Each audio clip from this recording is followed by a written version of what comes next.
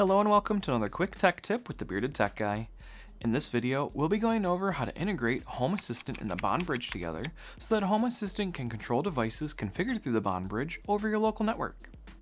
We'll also be going over a home automation I have set up that takes advantage of my Bond Bridge and allows me to have smart ceiling fans without having to run any extra wiring or buy new fans. For those that aren't familiar with the Bond Bridge, it is an RF bridge that allows you to take ceiling fans, AC units, and several other devices that normally use an RF remote and turn them into smart devices. I personally use mine to control 4 ceiling fans and even an LED light strip that I have on the back of my computer monitor. Take note that this integration does require your Bond Bridge to be running firmware 2.10 or later. This integration will work with the Bond Bridge version 1, Bond Bridge version 2, Bond Bridge Pro, and the Smart by Bond fans.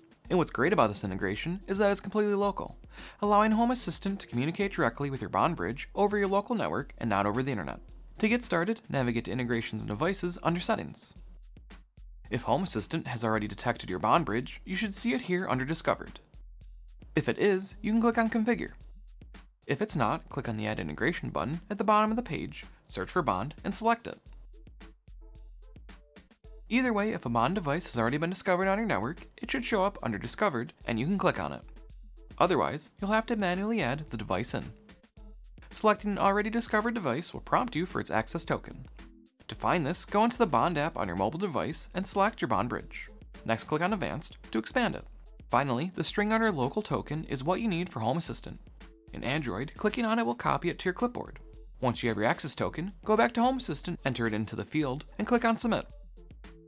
You should then see a success pop-up indicating your Bond device was added into Home Assistant and allowing for you to assign it to an area. Refreshing the page, we can see all the devices attached to my Bond Bridge have been brought over into Home Assistant. We can click on it to get a complete list of devices, which from here you can click on and interact with it like with any other Home Assistant device, including editing their names and turning them on or off. Let's now take a look at how I use this integration in Home Assistant with a smart light switch to turn my boring old remote-controlled fan into a smart fan without having to buy a new fan. In my bedroom, I have a ceiling fan with a light that can be controlled by a pull string or a remote control, and is hardwired in. The fan has been added into my Bond Bridge. I also had a light switch that was attached to an outlet nearby meant to control a lamp. So what I did was bypass the switch for the outlet and wire a smart switch in place of the old switch. With how I have things currently, the switch itself is not wired to the fan.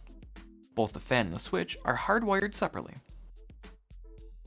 When the switch is turned on, the ceiling fan light turns on.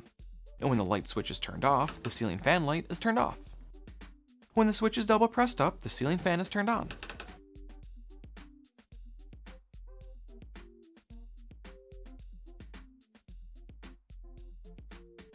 And when the switch is double pressed down, the ceiling fan is turned off.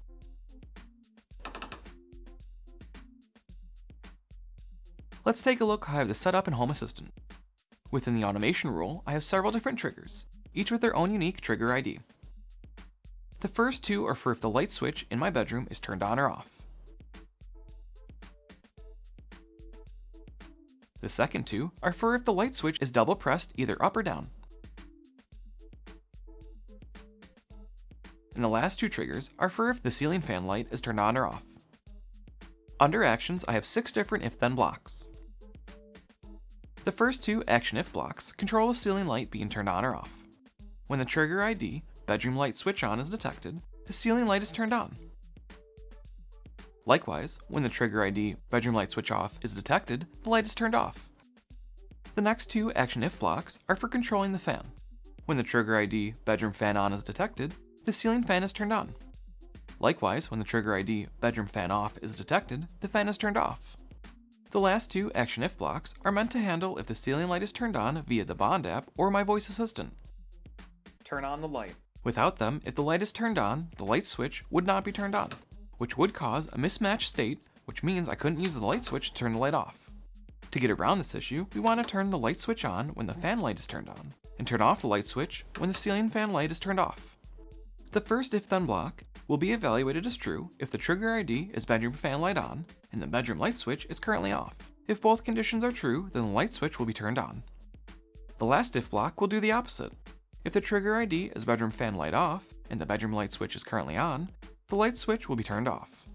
If you have any suggestions on how to make this automation better, or if you have any other automation ideas for integrating Bond Bridge with Home Assistant, make sure to share them with the community in the comments below.